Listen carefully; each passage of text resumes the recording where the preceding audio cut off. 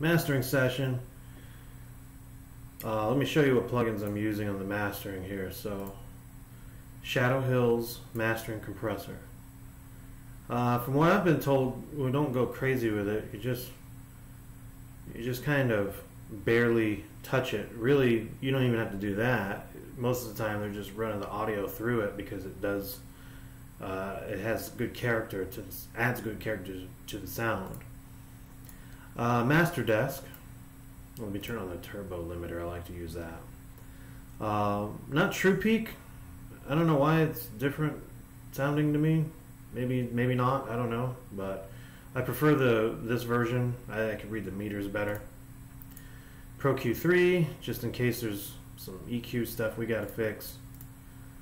Balance, because things can get pretty hot, and Fruity Balance.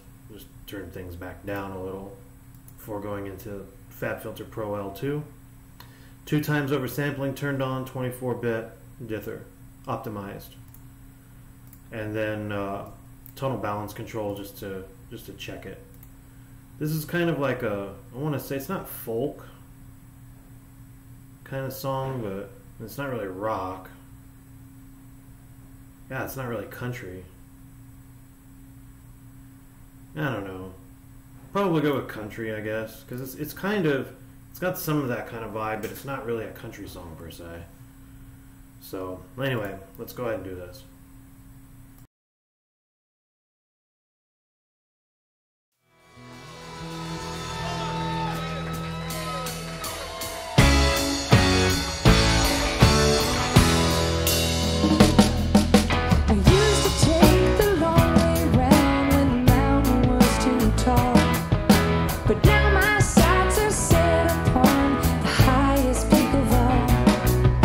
You taught me how to climb, and now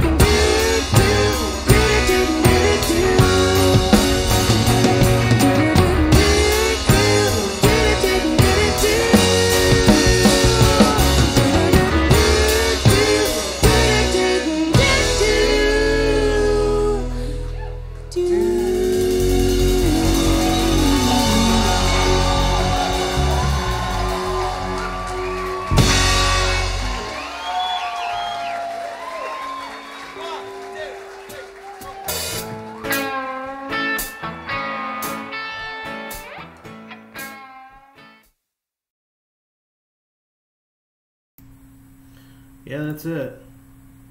Not rocket science. I realized I probably had more plugins open than I needed. I'm just going to make an MP3 of this because it's not really a serious thing.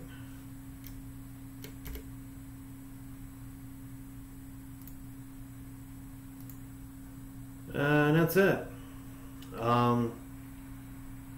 Really, all I did was use the ShadowHills Mastering Compressor and Masterdesk, and then Tonal Balance Control.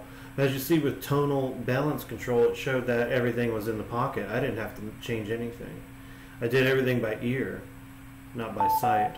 So, it sounded pretty good, but I usually add in Pro Q3 and Pro L2 just in case I need it. But a lot of times I never need it. You can get away just with ShadowHills Mastering Compressor and Masterdesk and you're done. So there you go. There's the whole process. You get to see the quote-unquote tracking session, the mix session, the mastering session. And it's done. These were live tracks, so that's why there was a lot of microphone bleed between the different tracks. I tried to gate some of that. You saw in one of my other videos. But no, it's not a studio recording. So I think it would be even cleaner if it was a studio recording as opposed to recording in a wherever they did it at, like a bar or nightclub or something. Well, anyway, I hope you enjoy these videos. If you want to see more, of course, like, subscribe, hit the notification bell, and you'll get to know when my videos are uploaded right when they are, and then you can get that information before anybody else does. I'm always playing around with different ideas, different plugins, different things or whatever, but I also have kind of my main setup, which I did show you guys. That's what I'm doing right now is kind of more of my quote-unquote main setup. This is how I like to do things.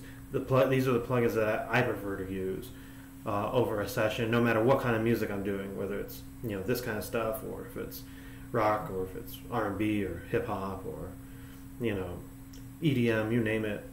I kind of like to have a similar system because with those different sounds and stuff, and running it through all this different, these different plugins and stuff, gives it a certain character that I like. Pretty much everything going through. So anyway, it's your boy Vigilante Styles. You guys be good, and until we meet again. All right, peace.